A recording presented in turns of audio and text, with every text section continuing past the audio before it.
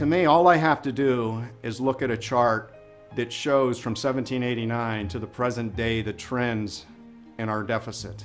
I think that tells me a lot about the practices of spending money.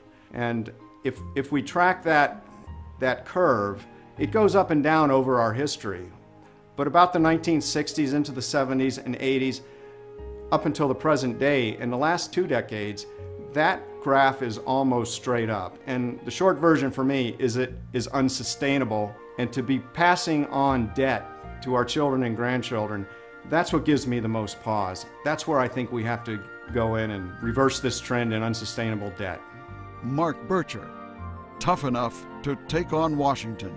I'm Mark Bircher, and I approve this message.